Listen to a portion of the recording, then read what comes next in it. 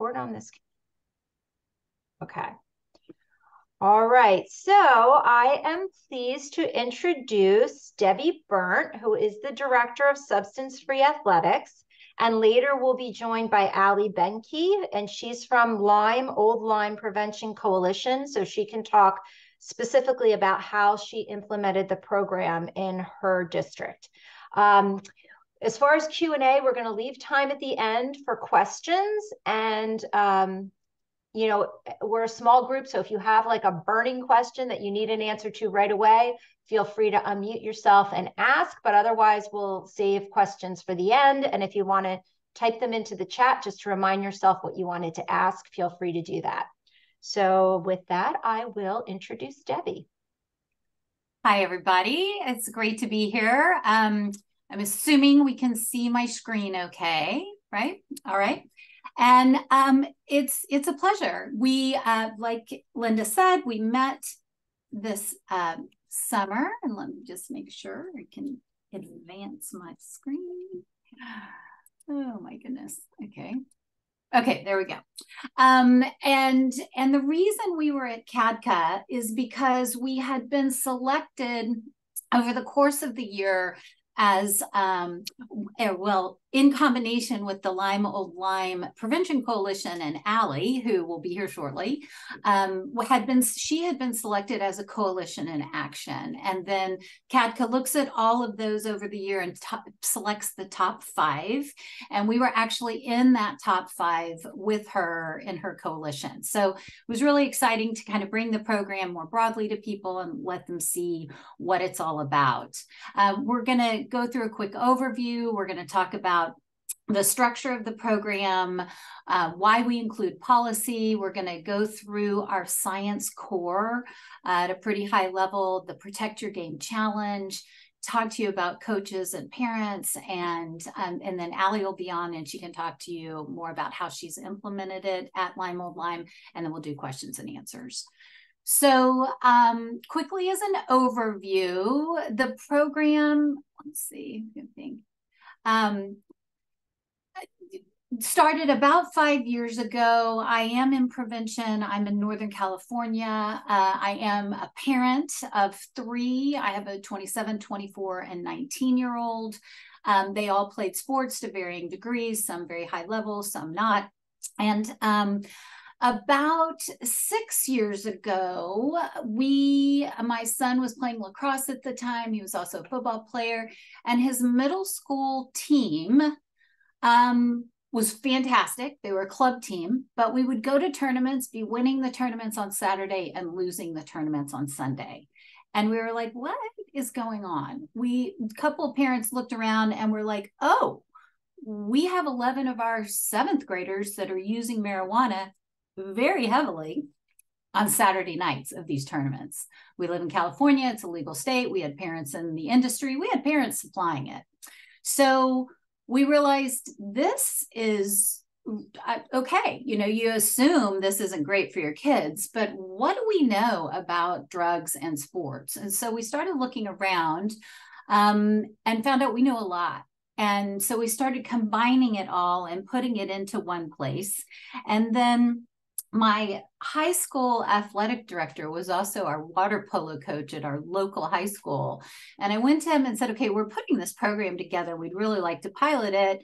And he was like, whoa, okay, my team, first out. And his team was one of the heavier using teams on our campus. So, I mean, I really appreciated his support in that. And we had some amazing success with them. That was in 2019. We worked with some other teams as well. And then, as you know, COVID hit. And then we started working kind of across the country and online. And the online thing kind of worked. Alli and I met each other, I think in 2020, maybe 21. And we started rolling out in Lyme-Old Lyme and other places in the country. And it just kind of worked. So here is the overview and how we kind of get into it. This program is a youth prevention program. We know that successful youth prevention programs are multifaceted. They utilize many voices. They meet kids where they are, and they're ongoing, not a one and done. We're focused on high school athletics because that is very much where kids are. 60% of students play a sport nationally in high school. Usually in the communities we roll out in, that's even higher. We see 70, 80, 85% of students that are playing. We know inside teams and inside athletics, a culture is created, and that culture can spill into the general population. And then when we started this program, we realized that nationally, really, every school district or state that we've worked with has a really robust guideline already in place that supports substance-free athletics. All of us came from prevention that created the program, so we really appreciated that environmental prevention element, that there are things in the environment that govern our behavior. And when we saw this inside the sports realm, we were just kind of excited. We also know that coaches have this very unique influence in our kids' lives, and we knew we wanted to leverage that and support it in some way. So the goal of substance-free athletics is to create a common vocabulary and a commonly understood narrative around drugs and alcohol. We do that in two ways. We bring the latest substance science about drugs and alcohol and the athlete to the high school athlete. It's not being done elsewhere. And then again, we also look at that school policy. The outcomes that we hope for and that we have found is that future conversations with stakeholders become more productive, and that athletes that might be thinking about using have both a rational and a shared basis for choosing not to use. So those stakeholders in high school athletics are not surprising. They're the athletes and their teammates, their coaches, and their parents. The benefits, there are benefits for each of these stakeholder groups when athletes are substance-free. The benefits for athletes themselves center around optimal health and performing at the highest level possible, both individually and as a team. For coaches, we hear that those benefits are around productivity, getting the most out of your efforts, making a greater impact on the team in kids' lives, less wasted energy on that using narrative, and just more enjoyable. For parents, our lives are just easier and less fraught when our kids are not using. And also the interesting thing about these stakeholders is that the NCAA actually recognizes them and calls us their effective prevention partners. We also want kids to understand, who might be thinking about playing at that college level, that the NCAA is actually quite serious about substance use. We want them to think about it. You know, kids in college are 18 to 22, basically. So the majority of those kids are drug minors, if you will. They're under 21, and it is illegal for them to use. For the kids that are over 21, the NCAA just doesn't see drugs and alcohol as safe for kids. So we get started in the program. Excuse me 1 minute to do one thing. Okay, we get started in the program by recognizing that teams that have users and non-users are just more difficult to manage in terms of the culture itself. A little, if not a lot, gets compromised. You see all kinds of degradation in the non-user experience and team unity. There's just a general distraction from team and performance and goal. And as mentioned earlier, a lot of wasted energy on this using versus non-using narrative. We move towards reduction in use on teams, again, by talking about the policy, talking about the substance science, and then talking with each of the stakeholders individually. So ideally, we meet with coaches separately, athletes separately, and parents separately. One of the things I like to point out, especially in this team or athletic context, is that perfection is not required, right? It's sports. There's usually a win-lose. Things are a little more binary, but truly any reduction in use on a team we find to be very, very powerful. And we believe the reason is because you're shifting the focus of the team from this using narrative and normalization of use back to the goals of the team and what we're trying to accomplish. We do surveys pre and post for each of the presentations that we do, and we have data that says we were very much transferring knowledge to the various stakeholders. And we find that we are changing opinion, at least in the moment, with athletes. We have this one question, have we changed your opinion about drugs and alcohol since you saw this information? We're not following them long-term, so we don't know if we are having a long-term effect, but in the moment, we have 50% of kids that tell us yes, 50% of kids that tell us no. The ones that tell us no always are accompanied by something along the lines of, I always knew alcohol and drugs were bad for me. Wasn't ever going to use anyway. This just confirmed what I already knew. The ones that say yes, we see all kinds of comments like, I didn't know it was so bad. I didn't know marijuana stayed in my system that long. I won't feel pressure. I'll think twice. So these really kind of, it's like a prevention person handed them a script and said, say these things to me. It's very exciting to see. At least in that moment, we're getting their attention. We have seen from parents that we are still 100% useful. Okay, so how are we structured? We have those different stakeholders. All of the materials we are presentation based, are available online for free. We have a whole battery of collateral that's available for free as well. And then we host what we call a Substance-Free Athletic Leadership Council organization, and it's a group of kids across the country that are like-minded, or this program's rolling out in their community, and it connects them with other kids that are interested in this topic. We also find ourselves in a tremendous number of partnerships, which we can talk about in a minute. We are usually working with some kind of district personnel, admin, principal, an athletic director is usually very important in this conversation. Sometimes there's wellness personnel as well. And then we work a lot with prevention coalitions. So it's great to be talking to all of you today.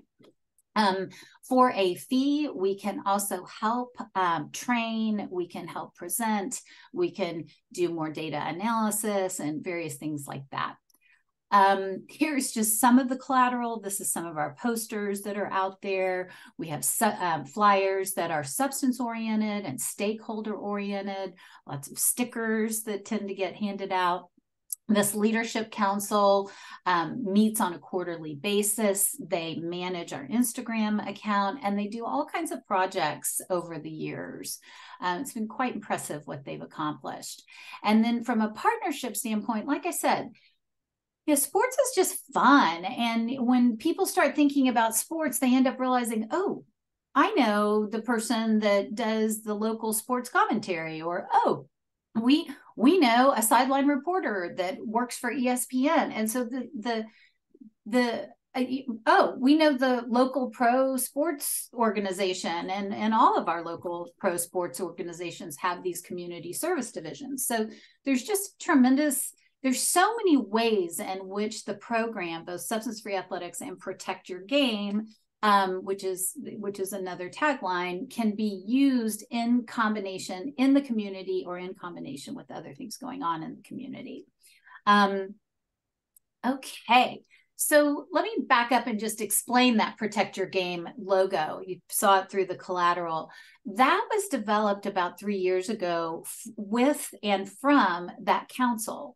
So we love getting these kids together, but we actually really use their input from a programming standpoint. And they came up with that title going, this is ours. Substance-Free Athletics is a great name, but we are protecting our game. And so it was awesome to have this prevention tagline that kids wanted to call their own. A couple years or 2 years after that, they came up with the Protect Your Game Challenge, and we'll talk more about that in a minute. But I guess I just wanted to point out how powerful it is to see kids get excited about prevention and start to take ownership of it. Okay, so again, just quickly with policy, if we are working with you, or you can do this on your own, we just encourage the policy piece to be included in the presentations to athletes, parents, and coaches.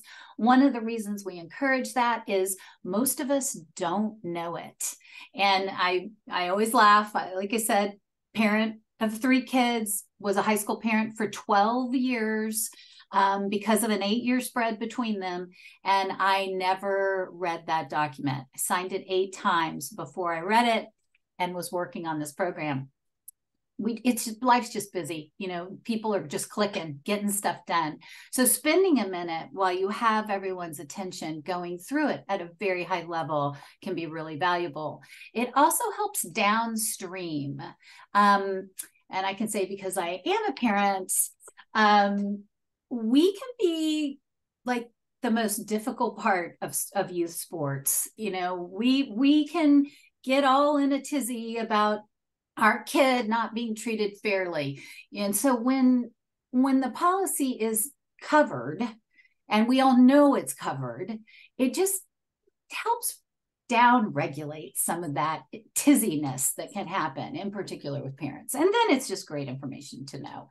So we do a quick summary of what the policy is. We want to talk about vocabulary so everyone understands what an infraction is, where these infractions can occur. We want the suspensions and or whatever the consequences are to be articulated. We always say a little bit about prescription drugs, because a prescription drug is a relationship between an athlete and their doctor. These policies do not govern prescription drugs. Generally, there might be some requirement that prescription drugs are held in a nurse's office or are accompanied with a drug use form. But anyway, we want to make that clear. And then we also want kids to understand that using a prescription drug that's not yours is illegal, that selling a prescription drug is a felony. That's not inside school policy, but general narcotics law. Then we move on to the science piece. And what I always like to say is substance-free athletics is not worried about the morality of drugs and alcohol, the social justice of drugs and alcohol. We just want kids to understand the facts, the biomechanics of these substances, so they can be making the decisions they want to be making. Alcohol has always been around kids. They've always had to make decisions about it. Marijuana, increasingly in legalized states in particular, it's everywhere. But in our legalized states, it's really everywhere. And so they have to make decisions. So we want these drugs to be real. We start with alcohol. We want them to know it's a depressant, that it makes you drunk in a non-specific way, that it's water soluble, that the impacts are physical relative to alcohol. It constricts metabolism. It makes weight difficult to maintain. It inhibits nutrient absorption, which decreases your ability for your body to repair. This is a big theme throughout drugs and alcohol. They compromise your ability to recover as an athlete in a variety of ways, and they increase the chance of injury. They disrupt sleep, or alcohol does, and hydration. We know research-wise that use of alcohol within 24 hours of physical activity significantly reduces aerobic performance, and this is the one that always gets everyone's attention. Weekly use of alcohol doubles the rate of injury. So we ask athletes, so what does that mean? Weekly use is weekend use. That beer on a Friday or Saturday night might not just be a beer on Friday or Saturday night. Now, to be realistic, not everyone's going to show back up at practice and get hurt, but it doubles the chance of that happening. Quite significant, right, from a statistical standpoint. We go on with marijuana. We want them to understand that it's hallucinogenic in nature. It distorts time and space. And we want them to understand that it does something very specific in the brain. It affects the endocannabinoid receptor system. We want them to understand that it is fat soluble. And this is another big one that really gets athletes' attention. And I'm just going to explain it to you real quick because it's good to know. Alcohol is water soluble. It gets into your body. It makes a person high. It washes out of the body within 24 hours, 36 at the latest. It washes out through the excretory system. So you pee it out, sweat it out, and breathe it out. Marijuana, THC, quite different. Gets into the bloodstream, goes to the brain. It makes the user high, while they are still high, your body starts pulling THC out of the bloodstream and depositing it into your fatty tissues around your body. This is actually how your body handles all kinds of fat toxins, fat-soluble toxins. So in this case, when you're done being high and your body's more at stasis, your body will start leaching that THC back into the bloodstream and sending it to those excretory systems to be removed. So breathing, sweating, peeing. So when that's happening, it's the tiniest little bit of impairment. Most people don't seem high or act high or feel high when that's happening, but that is what gets picked up in drug tests. So if you ever hear someone say, tested positive for THC, but I used like weeks ago, I don't get it, this is why it stays in the system. And also, like I said, for most of us, we wouldn't feel the compromise, but it is kind of a tiny bit of compromise. If a person were to take a highly calibrated physical or mental test, memory test, that impairment can show up on that type of test. So that means, again, we can compromise skill development in the coming weeks. So that is a big deal message for athletes. They're like, oh, and some of them actually have real experience with that. So it aligns with their experience in addition to being information they didn't know. Marijuana has very neurological impacts. We spend some time really talking about the brain and its adaptability and frame this idea that really your brain is your game. You know, it is your most important tool. And what does that mean? We spend time, again, talking about that endocannabinoid system so they really understand CB1 and CB2 receptors and anandamide, and that THC takes over that system and knocks anandamide off of it, and it wins all the time.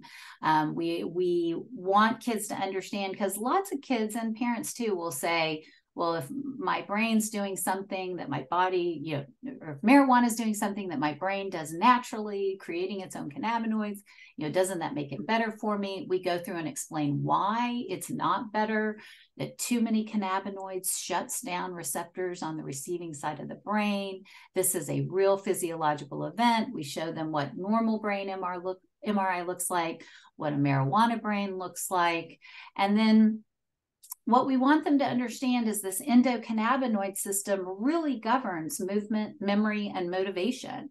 And so that is athletic performance. And we go through we'll do an athletic example of catch the ball and how it cycles through the brain and these different regions of the endocannabinoid system where and how that brain is functioning. We talk about faulty feedback, and we do a quick, overview of marijuana and potency, just so that they totally understand. Okay, so then we show a quick video. It's a lot of kind of science-based information. We kind of break that up. I'm not going to show it to you right now. And then we talk about nicotine. Again, we've had a depressant, something that's hallucinogenic. We have now this, one second. Okay.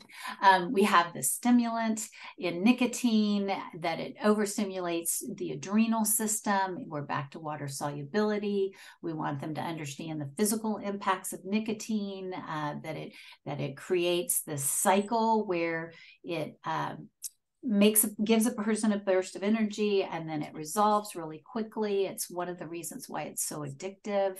And then it also does this thing called vasoconstriction, which puts this really kind of hyper intense load on the heart and the lungs just when a person is sitting still, something athletics is already doing. We also want them to understand that any use via your lungs, whether you're smoking a cigarette, whether you're vaping, whether it's nicotine or THC, has some real implications. It down-regulates the effectiveness of your lungs. It also impacts recovery in kind of a way different than alcohol does. And we find that athletes who use via their lungs have less endurance, they recover and heal more slowly, they're weaker, and they generally suffer more injuries. So those are the three majors, and then we spend 1 minute talking about opioids. We know the fentanyl crisis is real and really, really dangerous. Athletes experience or encounter opioids through sports injury, so it's also very germane. We want them to understand that it's addictive, and that they need to use opioids as directed. And then quick public service announcement, making sure everyone understands heroin is also an opioid. It's just manufactured on the street, sold through street channels, and that fentanyl is this very supercharged, potent opioid of which a tiny amount can kill. We also want them to understand that, all street drugs can be compromised now. So cocaine, meth, ecstasy, MDMA, you can't take those anymore because so many of them are just fentanyl, and either are laced with fentanyl or just completely replaced with fentanyl. And then we have this fake prescription pill new phenomenon where people order Adderall and Ativan and what they think is a prescription drug online, and it shows up as a fentanyl pill. So that's our kind of public service announcement there. The last major topic we talk about is addiction. And we always say, why do you think we're talking to a bunch of 14 to 18-year-olds about addiction? And it is because you can become addicted when you're young, and marijuana is the drug most teens are in rehab for right now.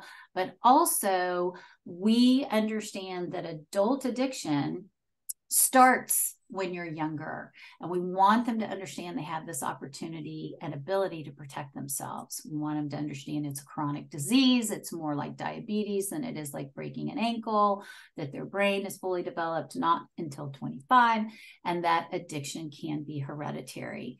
And we say that, and we say several things about that, but ultimately the play, if you think you have addiction in your family, is delay. You want to push off that start as long as you possibly can. We find kids armed with that information can be quite prophylactic.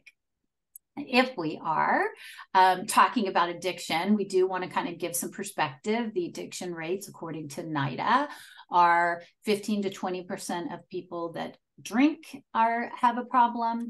30% of people who use marijuana have a use disorder, and then 85 to 90% of people who use nicotine are gonna struggle when they try to stop. And that one we always like, it's tricky, right? You think with vaping, you can kind of get in and out of that easily, but in fact, only 10 to 15% of us can do that.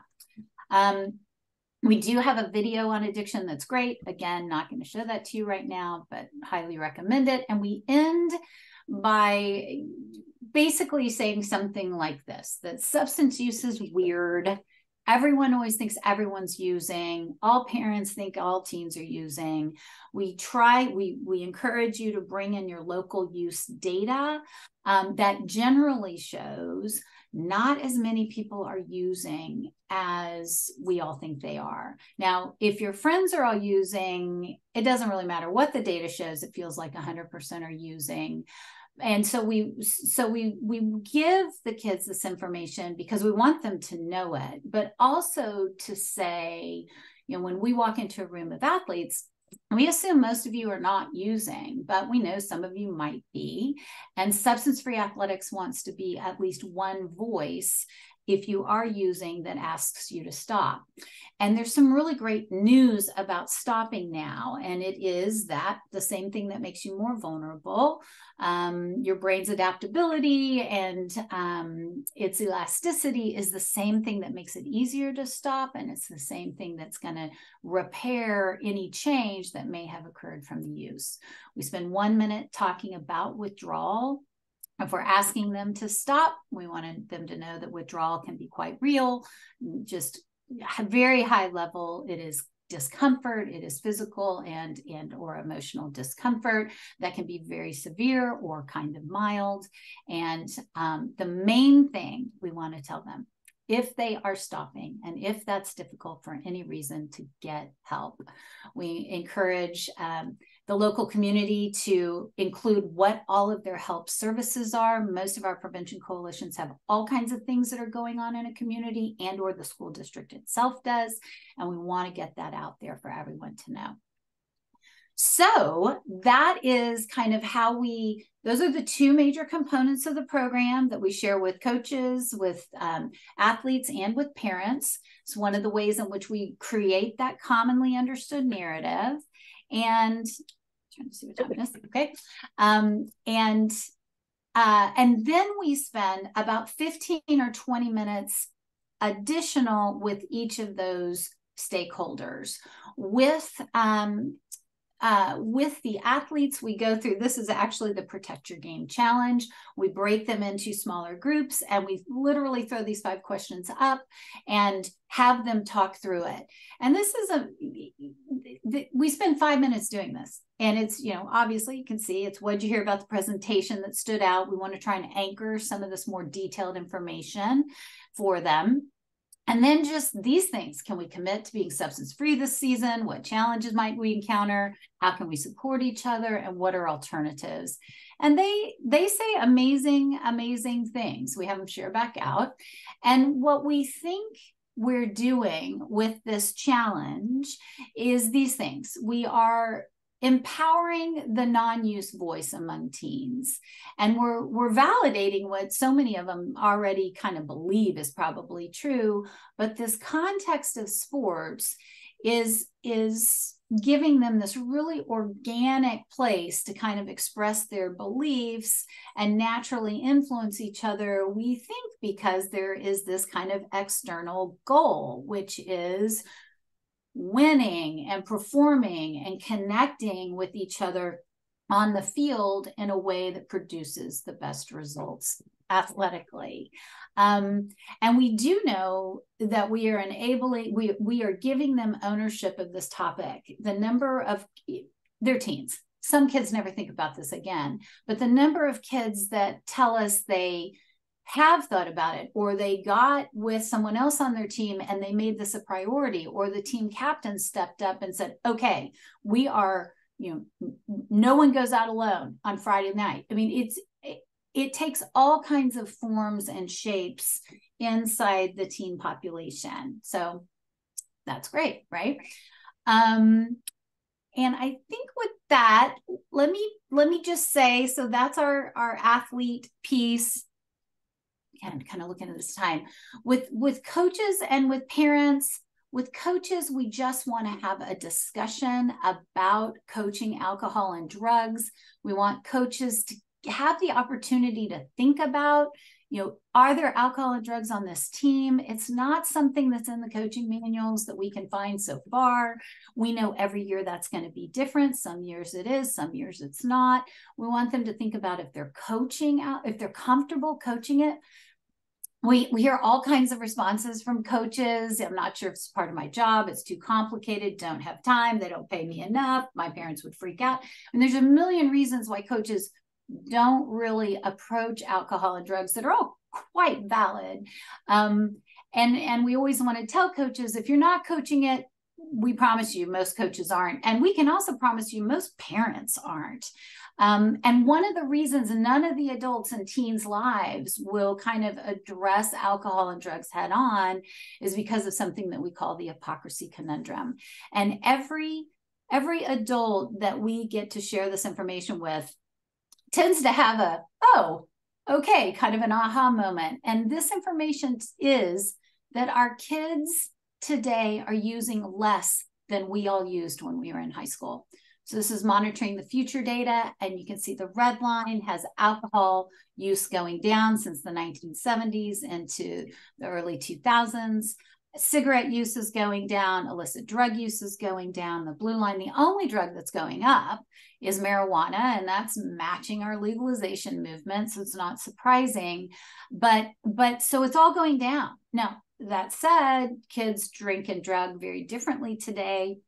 We know that 6-pack of beer shows up as a handle of vodka now to a party. We have these binge drinks in a can with Four Loko. That's just massive amounts of alcohol content. Weed is supercharged. Vaping has brought nicotine back onto our radar screens. And we have this just general ethos that a pill can solve all problems. So, there's a lot going on that's intense. It's not trivial, but overall, if we collapse all this, reduction in use and flip it, we see that number at the far right, 36% of our high school seniors have not used anything according to Monitoring the Future. And that's mind-blowing. It's just mind-blowing. And it's mind-blowing for me, because if I go back down that line and look at that low point, that's 1983. That's the year I graduated from high school. 3% of us had never used alcohol, marijuana, or nicotine. And that's true. 97% of us had. That was absolutely 100% my experience. So this idea, you can see the conundrum, right? How do I, as an adult in a teen's life, ask them to behave differently than I did? Once we kind of look at that, most of us go, oh, we can, because we're the adults. And it's appropriate to have two standards of behavior. And we have those two standards because of the 3-4 decades of research that we have now about brain development, about substance use, that kind of thing. So it gets rid of some of that ambivalence and just kind of casually for some and very intently for others motivates them to figure out how they feel about alcohol and drugs. With coaches, we also want them to understand their influence, that they really can normalize alcohol and drugs on a team or not. And we don't want to burden coaches with one more thing that they have to do. They're busy, they do amazing jobs already, but we just offer some suggestions, kind of tap into who you are as a coach and what this topic means to you. If it is an important, powerful topic for you, some coaches have some really intense experiences with drugs and alcohol as a coach, in a family, on a team. Share that with your team. Don't hold that back. That's really, we hear all kinds of stories from coaches when they share with their team an experience that they had, like, a teammate in their youth that was going down that path and they didn't step in and they wish they would have. All kinds of things happen for that team when the coach is sharing that kind of thing. If that is not your style as a coach, you don't have to become an anti-drug warrior. I'm a prevention person. I feel like I'm talking to a lot of prevention people right now. This is my topic, that the rest of the world doesn't feel like drug and alcohol prevention is the most important thing in the world. Shocking to me, baffling to me, but okay, I get it. If you're a coach where it's not your issue, just watch how you respond to your team. When you hear that war story on Monday of so-and-so was so drunk, or so-and-so was so high, or I can't believe so-and-so made it home, don't laugh, don't smile, don't high five, roll your eyes, walk away, some kind of, you guys are idiots, verbal. Your communication, whether it's really demonstrative, pulling a kid aside, going, okay, what's going on? What can I do to help? Or rolling your eyes, you're sending real communication. So we just want coaches to think about that. We spend more time talking about contracts and consequences and positioning statements, and we'll spend a little bit of brain 101 time with coaches. With parents, it's kind of the same thing. Parents are unbelievably busy. It is hard for them to show up to anything. Most of them are just trying to get through a day. If we can get them to show up to this session about substance-free athletics and their kids' sports, we want to take advantage of that. We want to really look at that, a childhood onset disease understanding of adult addiction. We want to make sure they understand it. We want to talk about family history. We want parents to understand that youth use can cause mental illness, as well as be evidence that there's some underlying concern. We want parents to understand that their influence really, really, really matters. And if you are the parent of a high schooler or have been, they are masters at convincing you don't. They are masters at either acting like and/or are just not listening, but we know that their influence matters. We also want to talk about the 3 gateway drugs for adolescents, because we know all substance use is related for kids. We want them to understand the hypocrisy conundrum and a little bit about brain development as well. And we want them to understand the opportunity of adolescence. For as messy as it is, there's some really great stuff going on. And when we understand it, we just are more productive adults in teens' lives. And we end with resources. So let me see if Alli is on the call at this point. I'm here. Okay, hello, Alli. So this is the phenomenal prevention coordinator at Lyme, from the Lyme-Old Lyme Prevention Coalition when this was happening. And she's going to take us through kind of implementation and how they did it there. Debbie, before I go, Ellen had a question, and it's in the chat. I don't know if you want to touch base on that, and then I'll head into it. Only because it's interesting. Okay, what do you do when schools where there are teams that have a zero tolerance policy that includes removing anyone for using substances during the season 15? We just want everybody to understand that. We're not we do not go in and make policy recommendations at this point in time in the program. We see a wide variety, and we just want everyone to understand that. Some of these policies are quite intense or severe, some people might say. One of the things we hope this program does is it gives the why behind some of these policies. You know, these policies generally come out of wanting real health for kids and want to protect kids themselves and who's competing against kids. So yeah, we just want to make sure everybody understands it. Awesome. Okay. So Emma, do I need to move the slides for you? Do you by any chance have control of the slides? I don't. Okay. So I'm Alli Behnke. Thank you for bearing with me. I had a medical appointment I needed to get to. So I'm back, and I'm so happy to be here talking with all of you. And I think I recognize some faces from lots of prevention work around the country, which I think is phenomenal. It has been such an integral part of the work that I do in prevention here in Connecticut. So I had the pleasure of being the Prevention Coalition coordinator for the Lyme-Old Lyme community for 3 years, almost 4 years, and been working with Debbie for 3 years of that time doing substance-free athletics within the Lyme-Old Lyme community.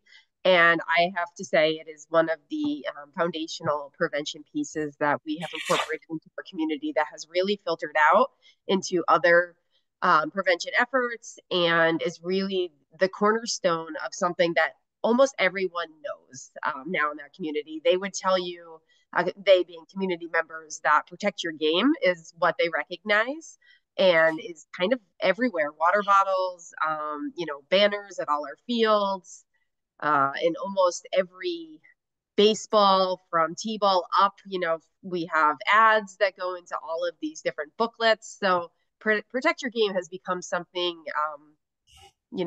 that is integrated into everything that we do with athletics. And like many communities around the country that we get to speak to through substance-free athletics, sports is really, really important in the Lyme-Old Lyme community. So I can share a little bit about the work that I did there. And then I'm also, I recently took a position in my own hometown as the executive director of our youth service bureau. And we are probably where many of you will be at the very beginning stages of substance-free athletics. So I get to do this journey again and see how implementation might work from the ground up, and for just a different subset of key stakeholders and everything above. So data-driven, everything's data-driven. I think, we get asked questions, why are we targeting athletes? And I always kind of come back with 71% of the Lyme-Old Lyme community it has some involvement in athletics, so it really just makes sense.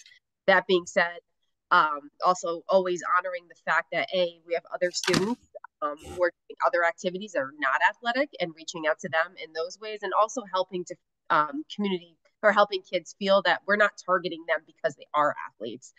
That's coming up in the community that I live in.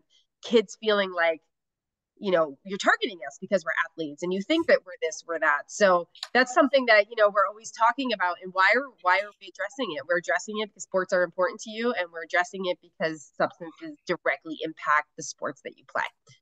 So same thing in our middle school, lots of anecdotal data.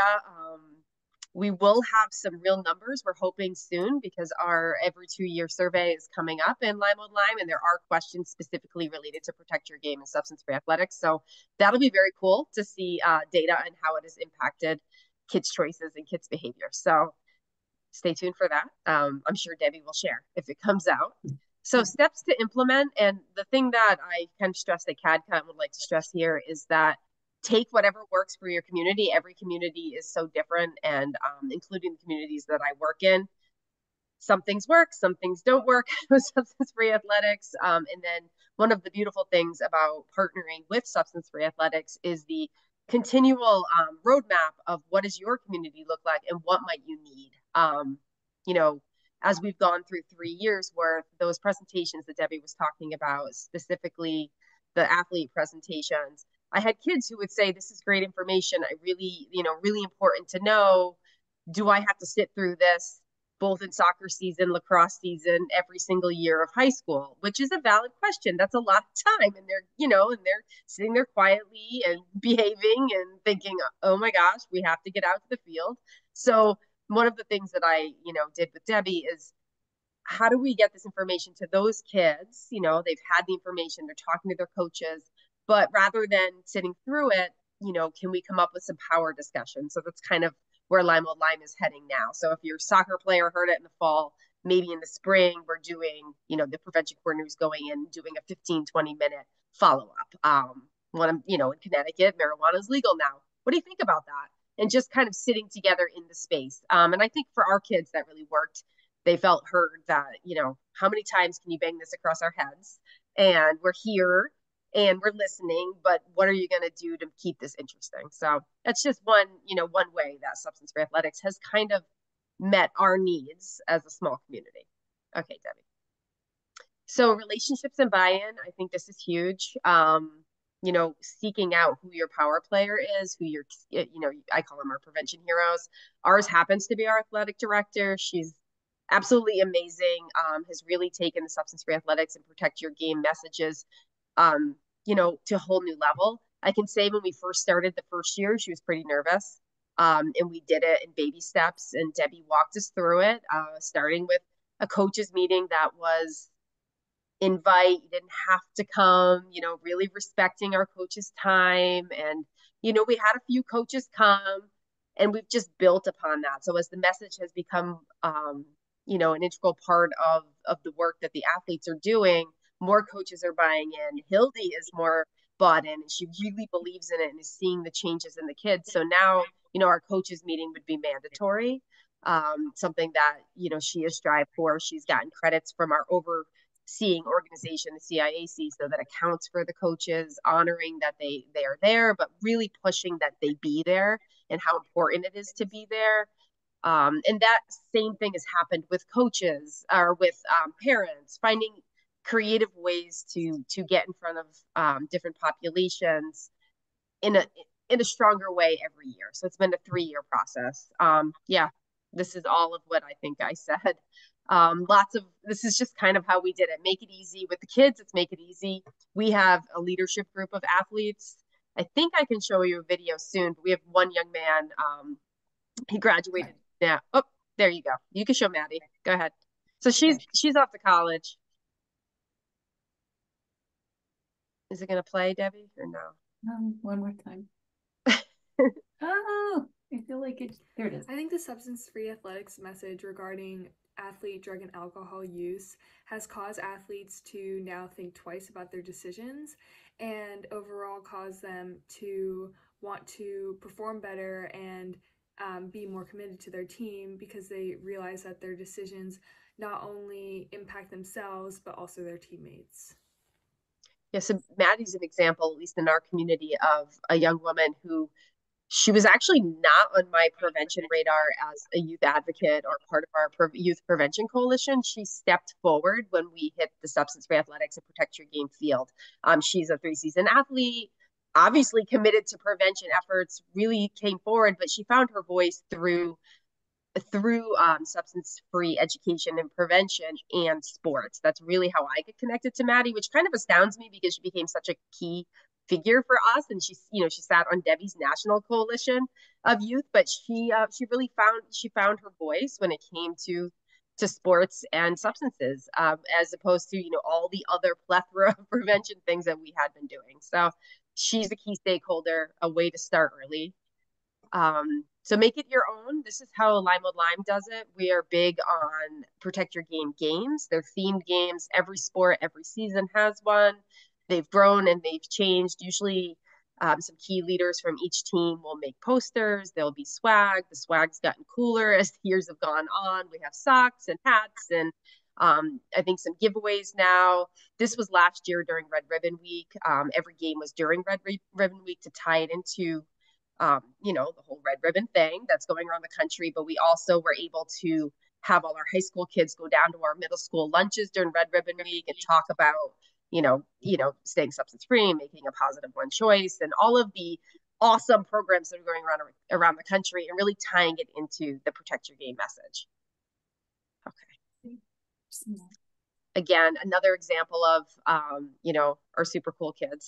This was a basketball game, I think, but they were, they go up into the audience. I learned very quickly I would attend these games and be there as a resource, as a prevention person, but kind of send the kids out there, and parents will ask questions and they hand out flyers. And we do have, we have a lot of parents that we reach that way that we don't reach in typical workshops or trainings or evening events. A lot of one-on-one conversations, really asking the kids, what is this all about? And I think I shared a Katka, and I love the story, but one of our volleyball players, when she graduated, her dad came out. She had that, her big face on a stick, that they do, and they're walking around senior night, and he came and he stuck a protect your game sticker right in her forehead, and he told her right out in the center of the court that he hopes she carries the message off to college, which I didn't know him. I'd never met him. And obviously he really cared about the protect your game message. So that's just a prevention, those things that we don't know are happening behind the scenes, and why I'm so glad that the community work is happening, and that it's not happening in the ways that I always think it's happening. It's just organic and it feels good. And the kids really love it. They buy into it, which is half the battle. The younger kids, the middle school kids, think it's the coolest thing ever. So when the high school kids give them socks and give them swag and invite them to join their teams later in high school with a substance-free mindset and choice, it goes farther. I want to see the data, but I think it's going to have a huge impact. So anyway, there's the little guys. So this is some of our soccer players last year going down to the middle school during a practice and talking about what living a healthy lifestyle means to them, going to all their lunches. And then do you want to share? So Aiden is he's another one of those prevention powerhouses who didn't come forward until substance-free athletics. He was the captain of our soccer team last year. He's playing soccer in college. Still working on trying to get him to come back as a college kid and talk about the choices that he makes. But he's pretty profound. So we can share. Did actually go talk with the middle school soccer team about drugs and alcohol and its harmful effects and my personal experiences with it. And I felt the need to be very open and honest with them. I told them, hey, I have been offered alcohol before. Hey, I have been offered drugs before, but I have turned them down because of every harmful effect it may cause. I told them my personal history with, like, my family line having alcoholism and drug addicts. While I do think that anyone speaking on their behalf as like a personal story can be really effective to like preventing the youth from going down that path, I do think part of why it was so well received by the middle schoolers was that I was a high school captain on the soccer team, and I think that was somewhere where they wanted to be. They wanted to be the captain, and they wanted to, I don't want to say they wanted to be me, but they wanted to be in my shoes eventually when they got to their high school, when they got to their senior year in high school. And I feel like being in that position of power, being in that position they wanted to be in, just helped me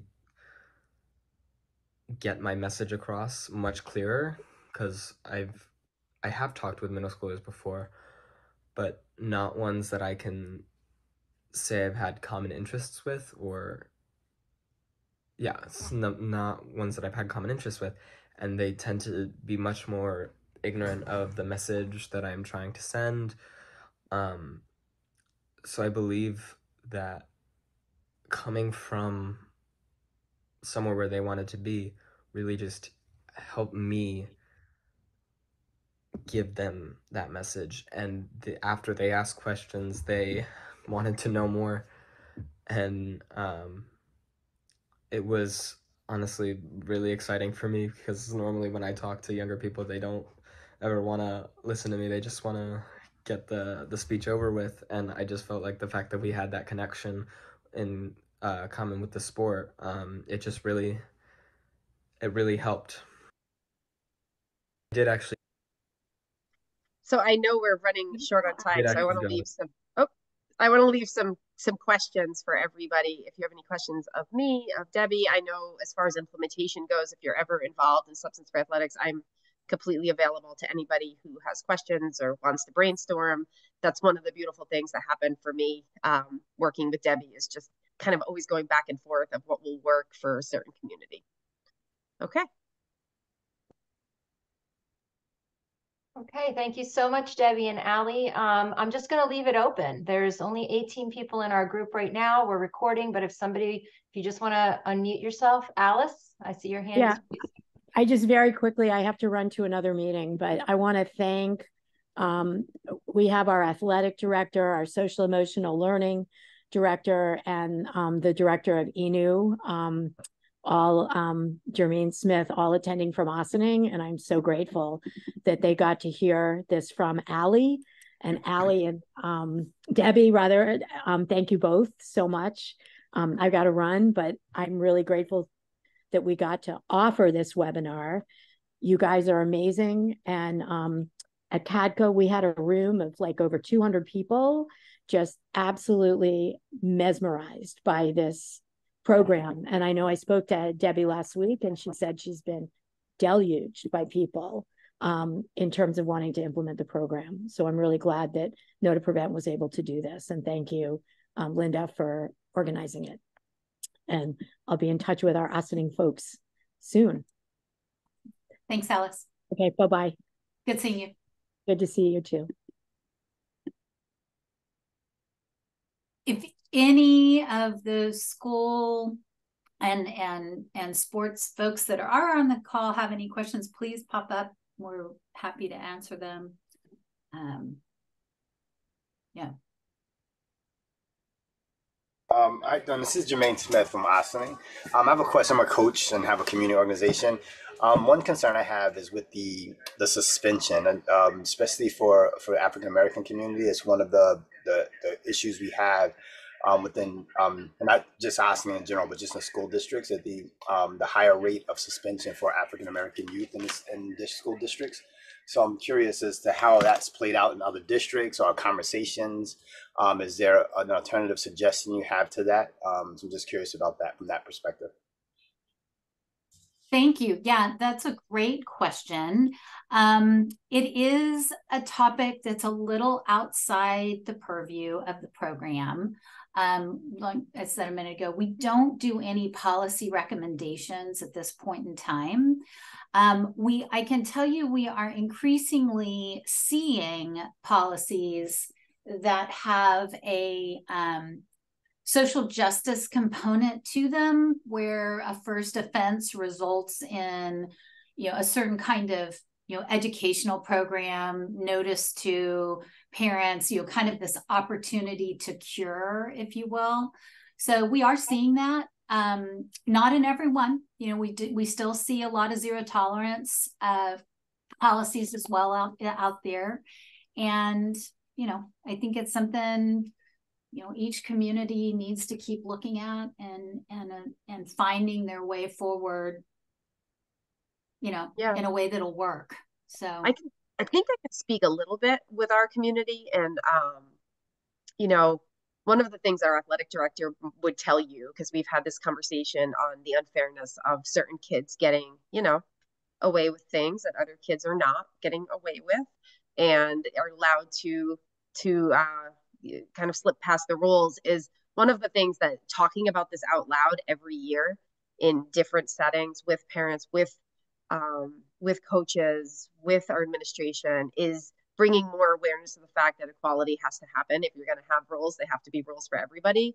And I'm saying that from my, you know, this very small Shoreline, Connecticut community, but that has been something that has been plaguing a lot of people, is why is it happening? You know, why is one kid kicked off and the other kid, it's looked out, you know, the other way, because that's the star player or whoever that kid is. And I know that she would tell you that conversations have really started to open up around that. And so there is hopefully some shifts and some changes, and team by team by team, you know, looking at that. And that's, you know, hopefully heading in the right direction. Thank you. You're welcome. Are there any other questions? Otherwise, we're right at 1 o'clock. And I would just end with one question. For anyone on this call who is interested in bringing this program to their district, I would just ask, where would you say, where's the best place to start? And, you know, is it the coach, you know, once we learn about the program, is it the coaches meeting? I know Alli talked about having a coaches meeting that wasn't mandatory. If you could just give us some direction from other schools that have brought this in about the best way to approach. Yeah, I'll start. So first of all, if you are interested, that QR code will allow you to tell us who you are, and we'll get in touch with you as well, even though I think there's a lot of connection here in this group. And or you're welcome to reach out to us directly. But most of the organizations that we work with and school districts start with a coaches meeting. And, and it's usually, and we look at the year in terms of seasons. And we usually do, actually, honestly, we almost always get started in the fall. So we do the coaches meeting in the winter as the first stop. But you could do the fall coaches meeting, you could do the spring coaches meeting. And lots of times we even position it, and the people on the ground position it as a pilot. You know, we're looking at this program, we think it's really valuable, but we really want to get your opinion. And so we do the conversation with them kind of in that context. And then part of that conversation is, okay, how could we talk to your teams? What's the best way for us to talk to your teams? Because again, coaches are, they have a lot going on, and they have a lot of opinions about if and how this is going to fit. And some honestly just can never make it fit, but some really do have, okay, if you will meet with me at 3 o'clock on Tuesday, we can spend 45 minutes. Really, that's my only day, you know, so there's some real specifics. So you have that conversation with them. Sometimes the athletic director knows that information ahead of time, so we can go into that coaches meeting with a plan or with a proposed plan. And then we're just getting coaches to say yes or no, or modify it this way. Sometimes it's more open. And then it just goes from there. I mean, honestly, I think Alli kind of said this, the parents sometimes end up being the hardest group to really get somewhere. And we would just want to talk about and explore in that local site, okay, is there anything that parents have to show up to right now? You know, so can we piggyback on that? Okay, if there's nothing parents have to show up to, is there a parent education committee that's looking at parent ed more generally? Can we be a program 1 month in that parent ed committee? So you're looking for the way to get it to parents as seamlessly or as, you know, as easily as possible. But that's where we generally start. Alli, would you add anything? Yeah, I would say exactly. Find your, you know, quite often your athletic director is such a huge advocate and resource, a good place to have just a general presentation. And I know Debbie and I would both be happy to talk individually with any, you know, ADs. Sometimes it's a youth, some kids come forward and spearhead, and that's a good way, because then you can infiltrate that way. I think that's kind of the approach I'm taking now in my new community, is we have some kids who are interested in having a conversation with the athletic director, you know, that this is a possibility. So that's a good place to start. And then just I know for us, it was just start slow and it's built momentum because our idea is we don't want it to be a 1-year thing. We really want it to become a community wide from, small little league all the way up language that all families have around protecting your game. So just a year by year, and sometimes you get told flat out no by certain teams, and that's okay. And sometimes other teams, might have a teacher who then, integrates it into her curriculum in the classroom. So it's just this huge span of utilization. Just sorry, I know we're trying to end, but to that point, if you have youth ambassador programs inside your coalitions, that is just starting to show itself. We have a girl who's on the council now, the national council from Maryland, that I met at CADCA. I've not met one adult that she is in relation, in association with, but she's on her local prevention coalition group, and she is a runner, and this means a lot to her. And so we're starting, if you have that youth organization, that might be another place to float this idea and see if anyone pops up. And then, like Alli said, sometimes it is the athlete going to talk to the AD.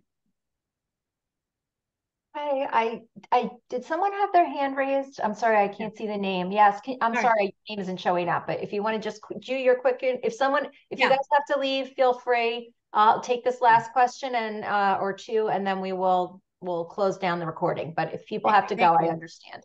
Thank you. So I have a question, and in order for there to be a zero policy in place, what is the burden of proof for a coach for an athlete who they suspect are taking drugs? Can they prove it? Can they force testing? So is there some kind of litmus test to say that this athlete is using and therefore we can kick them off the team? I know they don't want that, obviously, but I'm just curious about that. The answer to that is going to be state by state and district by district. There are states out there that drug test all their athletes, period, end of story. If you pass, you pass. If you fail, you fail. Even in high school? Yeah, okay.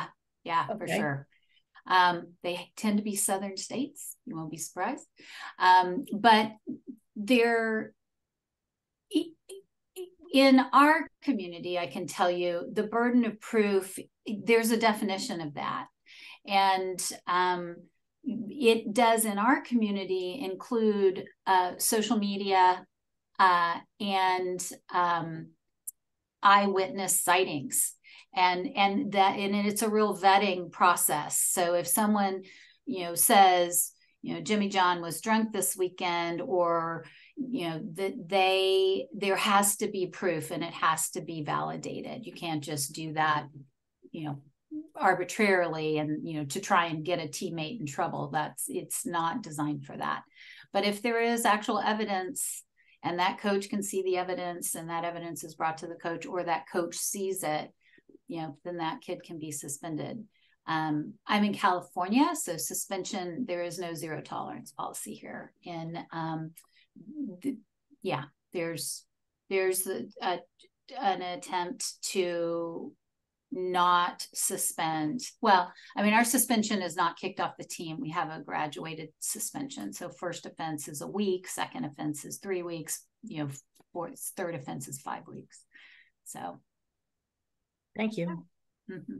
All right. I want to thank everybody for coming. I will send out the recording to the group that was invited to attend this event, so that if you want to share it with anybody. And again, thank you to Alli and Debbie for joining us today and explaining the program to us. Okay. Thank you. Thank you all. Bye, Nice everyone. Bye. Thank you.